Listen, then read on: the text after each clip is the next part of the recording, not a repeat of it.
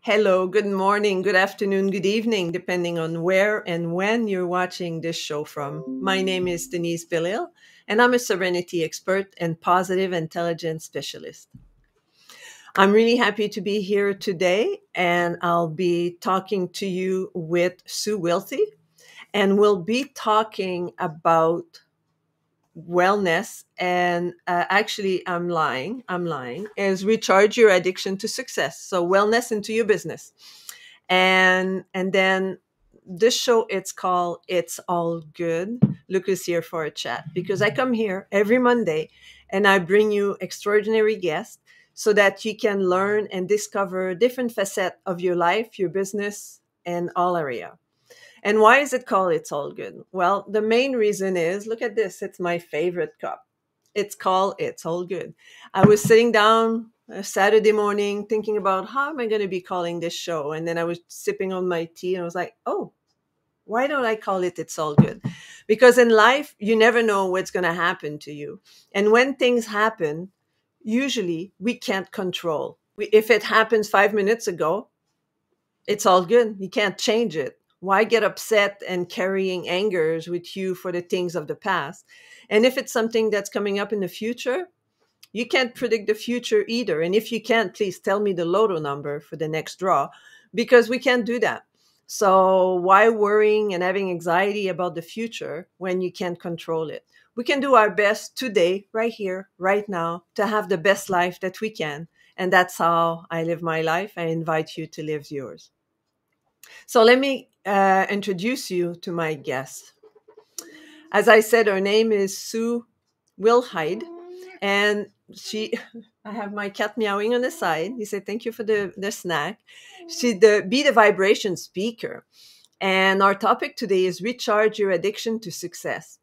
Sue shares her easy three-step method for shifting your brain to your side and becoming addicted to success without any negative side effect. So who is Sue? So after researching the top of her IT after reaching, sorry, I'm misreading today. After reaching the top of her IT career in 6 years, Sue endured a health issue in the form of an ulcer. She realized that these type of illness are common in the corporate world, and especially in successful women because of their high pressure career and responsibilities.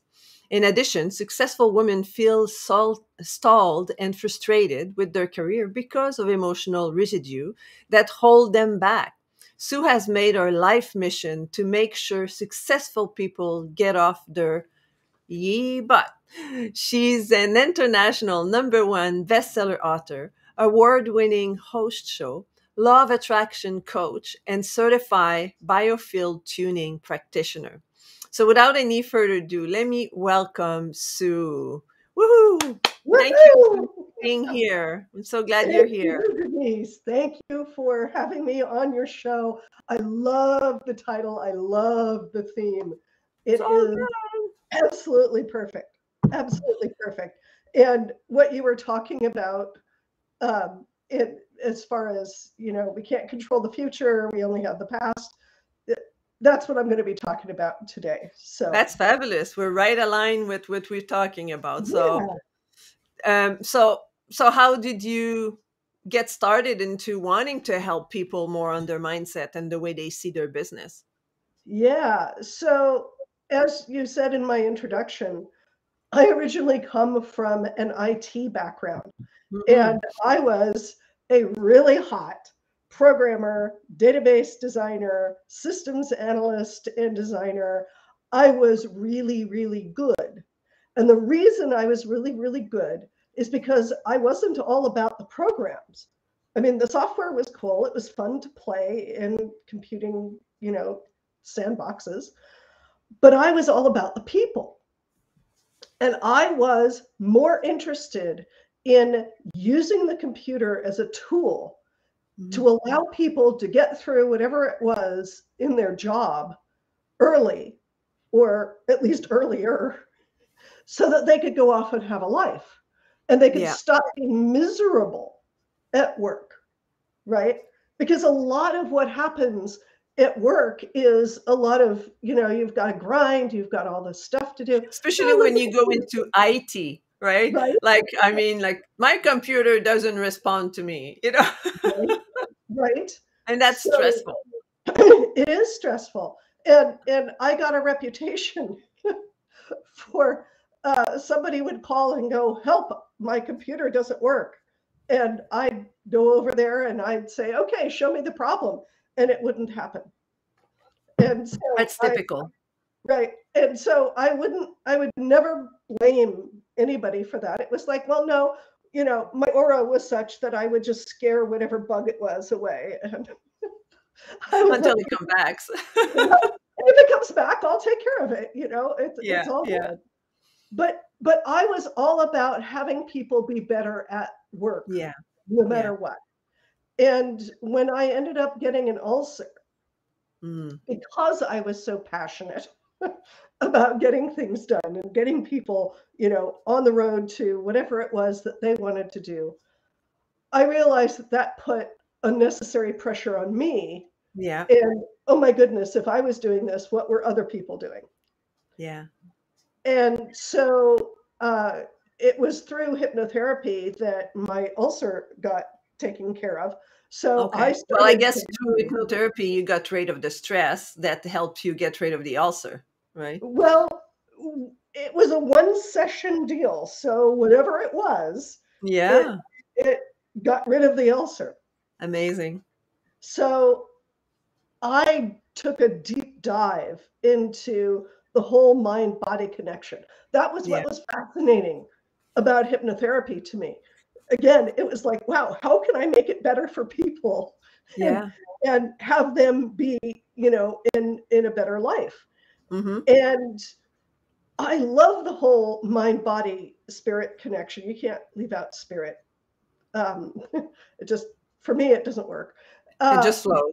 it, uh, and when you start diving into it and you find out how much your mind influences your body and Mm-hmm.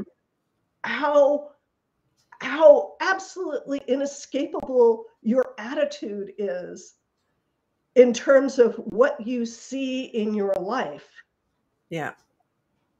you can't not come to the conclusion that you create your life. You create Absolutely. I what's like going on. I'm a seller of that for sure.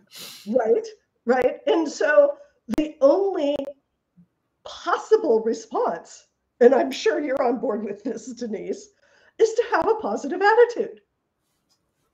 There's no other way. There's no other way. If you want your life to work, you must have a positive attitude. Yeah, because the negative is the default. Like it doesn't require any effort to be negative. And look around us, right? Like there's a lot of people are not doing a lot of effort, and that's what they do. That's what they say. That's what they project. Negativity. If you look at a scene and you say, okay, what do you see? They'll point out the negative stuff before the positive stuff, right? Right? And it's because of how our brain is wired. Mm-hmm. It's really sad that our brain is wired. One of my coaches said, our brains are wired like the guy up in the crow's nest of a ship going, there's rocks. Oh my God, another pirate ship. Oh no, look, there's a wave. They're constantly giving you We're up. not looking at, oh, the sea is calm, the sea is good, we're Right, doing good. right, right. Our brain is designed to find danger Yeah. because that's what keeps us Well, the alive. fight or flight mode, that's innate in us, right? Right. And so we're constantly, our default is to look for the negative. It's Yeah. sad and it's true. So you get to program yourself to shift that default as far over to the positive as you can get. Mm-hmm. That to me is our life's work. It's no matter what else we're doing, Yeah. move the needle over so more positive is our default rather Yeah. than more negative. Well, that's the old saying, like the more you put your energy into something, the more you'll get of it. And like I've done I was listening, it was not a podcast, it was an audio book. And the lady was giving an example of where you put your focus on, that's what you see. And she was telling us as she does the audio book, okay, now wherever you are, whether you're driving, whether you're walking, whether you're just sitting, look around and see how many things that you see that are blues. So if you're outside, you'll think of the sky, you think of this and that, the blue car, the blue this and this and that. Then she stopped and she said, okay, how many red things did you see? And so the idea is like, well, I didn't see any red thing. I saw a whole bunch of blue things because that's where I was focusing my energy into. Right. And it's very simple, but it's the way it works, right? Like wherever we put our energy, that's where we'll see more of that. If you're buying a car, I give that example also, right? Like when I first, I have a PT Cruiser convertible, which are, they stopped making now, but I had one of the first one that came out.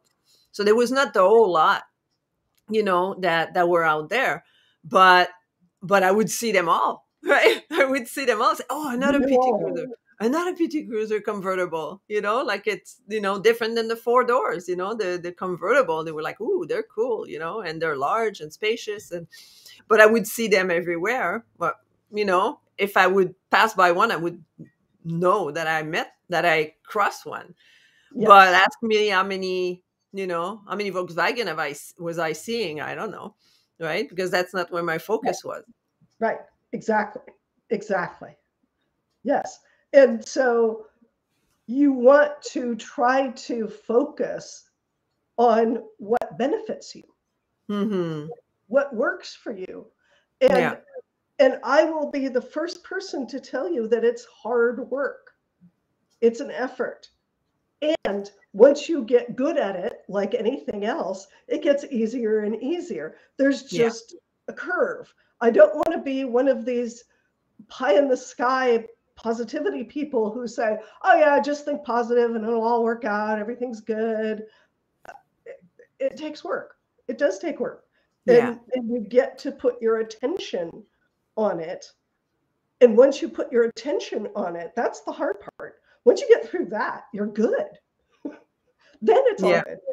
yeah, it's all good. And tell me a little bit about recharge your addiction to success. So how do you work with people about that? So tell me about, how can we recharge, like get used to success and not sabotage ourselves? Right. So when we were little kids, when we first learned how to walk, did we care that we fell down? No. You watch a baby learning to walk. Are they 100% focused on walking? Once they get the idea in the head that walking is for them, a baby will do anything. They get back up. To get back up. Anything. And this is the cry of parents everywhere. It was like, oh, I wanted them to learn how to walk, and now I don't. Because they're crawling and walking and touching everything. And walking, they're pulling themselves up, they're grabbing your hand, they're grabbing your clothes, they're grabbing everything they can, and they fall down and they go, okay, I fell down, I'm getting back up again.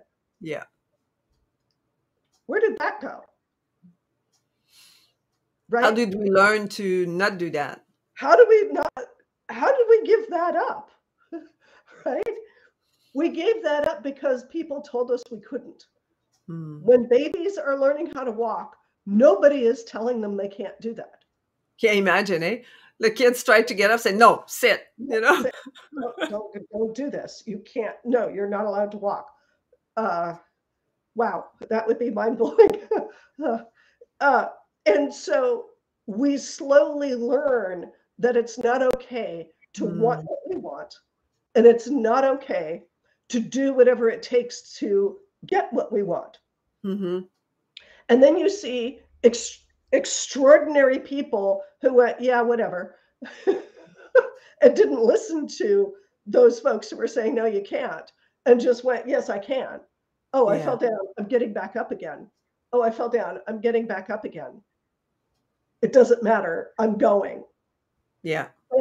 And so what my job is as a coach is to help people reignite that passion, to reconnect with that dauntless, absolute focus on that's what I want, that's what I'm going for. It doesn't matter. Mm-hmm. And so there's a few things that I do. And one of them, we were talking earlier about the negative mindset. Mm-hmm. Yeah. And you were talking in the introduction about how stuff happens in life. It happened. It happens, right? And what ends up happening is that because we are so attuned to the negative, that when negative things happen, when things that happen that are getting in our way, when things happen that seem to be setbacks, when things happen that seem to be just pouring down on us and just being a whole waterfall of stuff that's getting in our Yeah. way, it's really easy to curl up and go, oh my God, I can't bear this. This I'm is, gonna die. oh, right? It happened. I think there's a bunch of stuff that's happening with Yeah. people. There's food shortages, there's fuel shortages, there's all kinds of things that are going on. I won't go into all of them. The trick to know, first off, this is lovely. I got this first from, oh goodness, I'm forgetting her name. Uh, uh, My Stroke of Insight. Uh, June Taylor Bolt, I think Okay. is her name. I think I got her first name wrong, but Taylor Bolt. She put out a tweet a number of years ago to say, by the way, folks, did you know that an emotion only lasts 90 seconds in your brain? Anything after that is on you. Yeah. Yeah. I agree with that. This is strict biochemistry. So Yeah. you get a stimulus, your brain processes whatever emotional response it is, and your brain will naturally give it up after 90 seconds. Yeah, that's Why? the idea of the fight or flight, right? Like, I mean, if you get chased by a lion back in the days, Right, right, and then right, you get safe in your cave, and then you relax, like within a couple of minutes, you bring back to normal right, homeostasis, right? Like you're just right, like, whew, yeah. right. Because if You you didn't worry continue, all day long about that you race didn't with worry the, about it. You go, oh my God, that lion was chasing me. Oh my God, the lion was I chasing could me. Oh have my God, died, the and I lion. could have this and that. It's like, I could have died. Oh. No, we don't. You don't. The brain naturally would like to let go of that yeah. because it's not healthy for the brain to continue to have that stress response. It causes a Welcome to the cortisol, 20th century. right? It causes a cortisol response, and Hmm. that causes major health problems. It Yeah. actually eats the muscle in your heart. So if you want a reason to not have cortisol, eating the Yeah. muscle in your heart is a really good one. Um, Yeah. I call that sustained stress. It's, Sustained stress, it's exactly. stress. You always have something that's going to stimulate you, whether it's you remembering all the negative stuff that happened in the morning, the afternoon, the evening, whatever, or whether you have other stress that are piling up on top of one another. For me, I call that sustained stress. Is you're in a state Yes, that you never go back to the normal, the quiet exactly. brain And wave. from that point, it turns out to be absolutely impossible to shift from a level of stimulation and excitation in the brain to calm. You Mm. can't go from 100% excitable to 100% calm. Hmm. Your brain doesn't do that. So there's a step in between, and I love teaching this because this is so powerful, and it really helps not only to shift out of a less than optimal emotional state, we'll call it. I hate using the words positive and negative, because they're just emotions. Yeah. Anger, fear, hatred. They're just emotions. They're just what they are, and they're fine. They just need to go away after the 90 seconds, right? You can. let the 90 seconds go by. And then sometimes your brain, because it wants to flag you that there was danger, it's going to try to replay it. Mhm.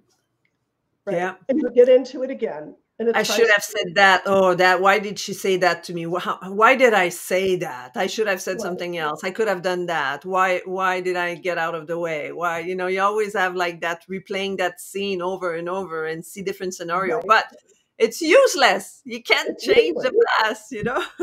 No. So here's what I teach people. All right. You Give go us the from, nugget. yes, yes. You go, there's two things that you need to prepare ahead of time. The first one is something that is absolutely 100% neutral. No emotional response to it whatsoever. And the thing that I tend to suggest is a door Mhm. hinge. Because pretty much nobody has an emotional reaction to a door hinge. If you're a Mm-mm. carpenter, maybe. If Yeah. you've had Yeah. problems with door hinges, then don't pick door hinges. But I like to pick door hinges because 90% of the people that I work with have never had a problem with a door hinge Yeah. in their Yeah. life. You can't pick the foot of the bed because lots of people Right, have problem with the foot of the bed right, with right. a little You want post, to right? pick something Neutral. absolutely neutral. Neutral. All right. Neutral. Yeah. And so when you find yourself in that little squirrel cage Yeah. of, Yeah. you consciously go, I'm thinking of a door hinge. And for 90 seconds, you think of a door hinge. You think about what it looks like, how long it is, what material is it made out of, Yeah. how does it Yeah. taste, how does it smell, what kind of a door, does it open in, does it open out, is it really, really one of these thick, massive door hinges, or is it Spring a loaded. skinny little thing? Yeah, is it brass, is it silver, what is it? You do that for 90 seconds and you think about the door hinge So in that's the every, neutral. Yeah. that's the neutral. And you get your brain to unhook. And then, this is the second thing you need to prepare, something that makes you smile, gives you pleasure, Go to your makes happy place. you happy. For me, I have three things: a rose, a sunset or a sunrise, and a baby's laugh. Right? I just made you smile just saying those things. You Yeah. think about those things for 90 seconds. Whatever you're positive, the thing is that they need to make you smile. They Mm-hmm. need to make you actually lift your lips, open your mouth, and have the, aw, yeah, to have that heart lift. Mm. Because if all it does is go, oh, yeah, that's kind of nice, it's not going to work. Mm-hmm. Mm-hmm. What you want to do is train your brain. And this is another whole neurology thing that I'm going to get into because I just love this stuff. You want to train your brain to disengage and literally separate all of those cascading thoughts and break that up. That's what the thing does. And Yeah. instead, give it this positive aspect of pleasure to focus on. Yeah. And if Because you your take body, 3 minutes, yeah, if you take 3 minutes just to start with, to not think about your problem or what angers you, already just that will, and then focusing on the neutral and in the positive, it kind of does, you know, brings you right down to being positive, or right up, bring right you up right to up to being being positive. positive, whichever way you will look at it. No, there's some neurobiology behind this. Can I talk about this? Because it's really Absolutely. cool. Bring the Very cool. science. Yeah, because, and for those of you who are going, oh my God, she's going to bring neurology into this. No, no, no, don't be afraid. This is really cool. I love explaining difficult concepts. This is one of my superpowers, is Wonderful. explaining complicated things in ways that people understand. And I love doing it. So imagine that every thought in your brain is like a braided rope. Yeah. And every thought has these associated thoughts that are connected in with it. And this is actually what causes that cascade, because your brain wants to be efficient. Your brain uses most of the energy in your body.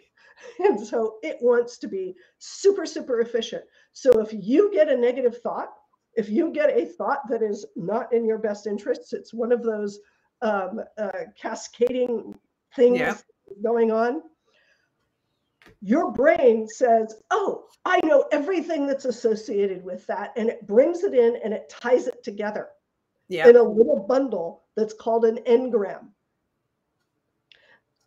Every time you fire up a piece of that, the whole engram goes with it. When you do this process of, oh, I just noticed I've got this engram going off, I'm going to think of a door hinge. Now I'm going to think of something pleasant. I'm going to think of something that makes me smile. You just broke up the engram. It separates it out because now it's not efficient. Now these things don't belong together. They've now got a different association. And the association is going to be, oh, here's this car accident. I'm now going to think about a door hinge, and I'm now going to think about something that makes me smile. So this accident is now going to make me smile. Mm.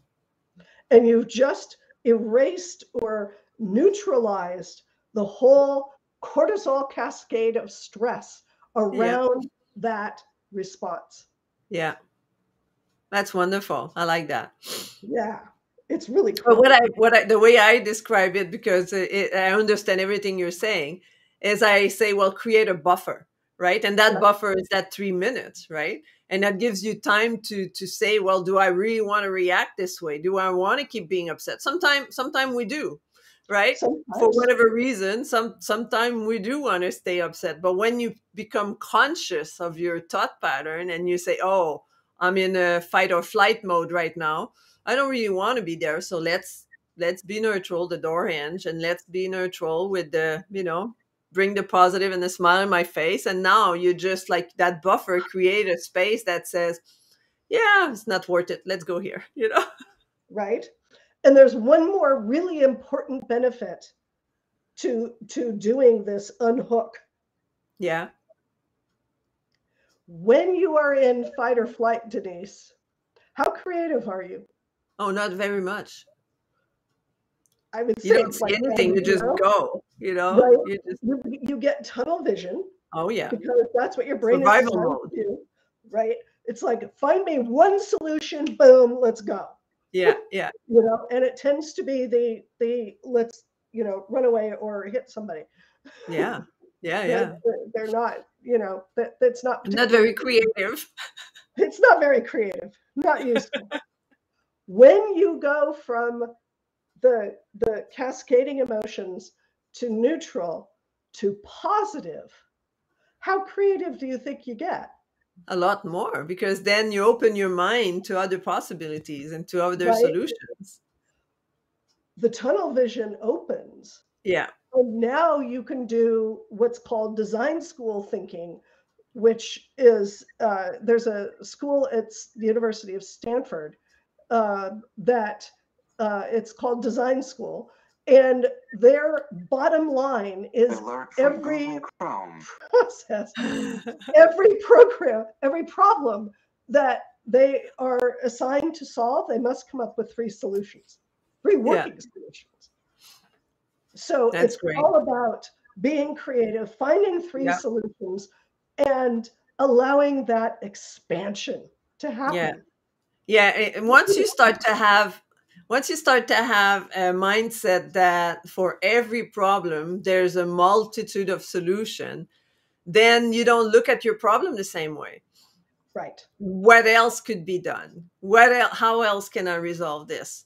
How else can I take care of this? What's this other type of solution I can use to do that? Because when you're tunnel vision, when you're on that, tight knit, neurological connection, you're just like, okay, I gotta run, I gotta do this, and I've been around people like that, and you try to slow them down and say, no, I gotta do that right now. It's like, take a step back, like breathe. No, that's the only way.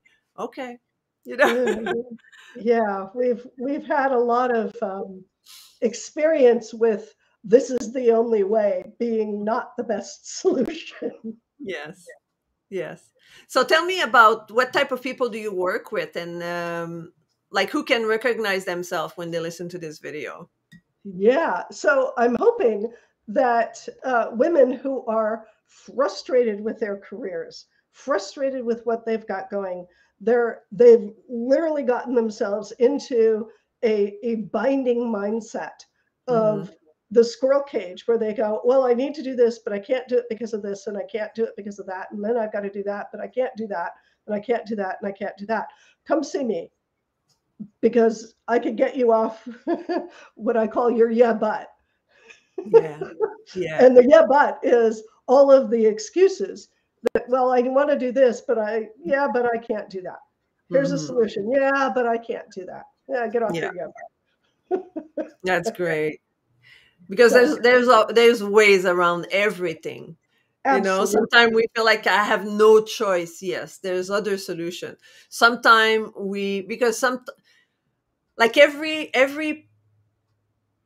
thing that we do, like I learned that when I learned emotional intelligence years ago, 25 years ago. Mhm. Everything that we do in our life is for pleasure.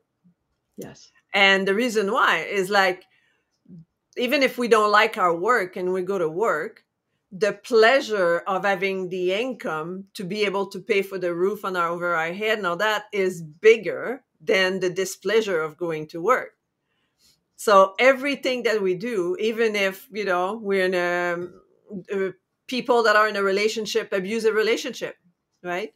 The Right. pleasure or the discomfort of finding yourself all by yourself and alone and all that is bigger than, like, the fear of being all by yourself is bigger than the pleasure of like being in a non Painful. that in a painful relationship, right? Yeah. Yeah. So you rather stay there than be all by yourself. So for the pleasure of being in a couple, you would stay there. So everything, if you look at yourself and your life and what you do, and when you think that, no, that's not for pleasure that I do that, like, analyze it, break it down, what happened. So the way around that I found is, now, okay, so let's say you want to have more, let's call it real pleasure in your Right. life. So reduce the pain. So if you don't like your job, well, change your job, like move, do something else. If you don't like your neighborhood, find ways to move. Or, if you're not happy in a relationship, find ways to move out and get a roommate. Or, like, there's always other ways around, but there's lots of solutions. There are. There are. And sometimes, and this is again one of my skill sets, sometimes it's just about removing the blinders Hmm. that you've either inherited or that you've developed over a lifetime Yeah. that you literally cannot see the solution. It's like Yeah. having cataracts. And part of what I do That's in funny. my coaching programs is help you remove those blinders Yeah. and get them out of the way so that you can see your way clearly Hmm. into doing something that gives you way more pleasure. Let's Yeah. have, Yeah. oh yeah, I'm enduring this, and that's somewhat better than having all my fingernails pulled out at the roots. Oops. Um, Don't want that. Sorry. right? Um, I'd rather be, hey, I am happy, I am joyful, I love where I'm living, I love what I do, I really love the people that I work with. Wouldn't you rather have that? Yes. Yes. So how do people can reach you? Through my website. Okay. And my website is Mhm. sweetsoundofsuccess.com. Wonderful. We'll put that in the show note or in the comment of the videos. Yes. And Wonderful. also, Denise, I'm hoping that you can put in the show notes. I have a link that gives you the step-by-step process that I described earlier Oh, about wonderful. shifting yourself from the not so great emotional cascade So to you gave me a couple link. Is it the no fear one? I think so. Okay. You gave me Yes. one, the sweet sound of success forward Yes. slash no fear. Yes. Wonderful. Wonderful. I'm definitely going to share that with the audience. And so any last note before we end this conversation? Yes, it's one of my favorite things to say. And thank you, Denise, for giving me the opportunity to add this little postscript. No one will value you as much as you do. Mm. I'll say this again. No one will value you as much as you do. Mhm. So put as high a value on yourself as you possibly can and have people value you at that level. Don't That's accept amazing. others people's devaluation of your brilliance. Hmm. Thank you.